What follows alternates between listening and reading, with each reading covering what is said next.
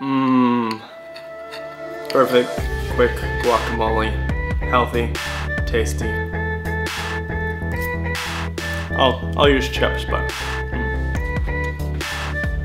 Guacamole for one. I only have one avocado, and I'm only one person, so I'm making guacamole for one.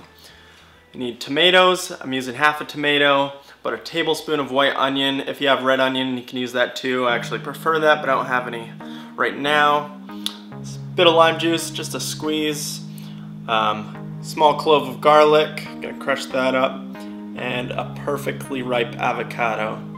Now, I like to tell when my avocados are ripe, perfectly ripe, by removing the seed. When you remove the seed, it'll have a nice little brown in there. You probably can't see that, but or you can just feel it, but don't crush your avocado.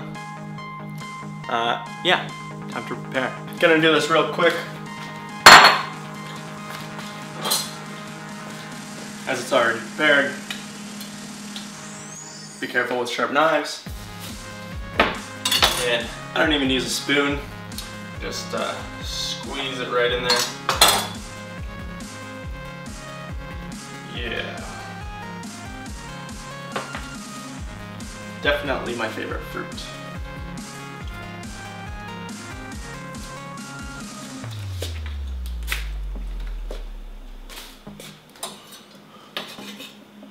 Throw in that onion. Throw in the tomato. Maybe we won't use all of it. Squeeze that lime. Get that garlic.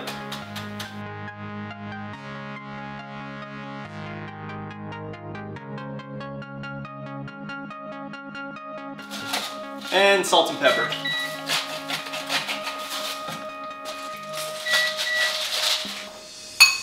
And mash that all up. Not too much, we don't want it soggy. I'm gonna eat it right away, but good trick if you want it to last a bit longer in the fridge, aside from adding a bit more acid or lime, you can throw in the seed there and it'll actually keep for a bit longer. Gonna throw some chips in there, and yeah, then we're gonna eat this delicious meal.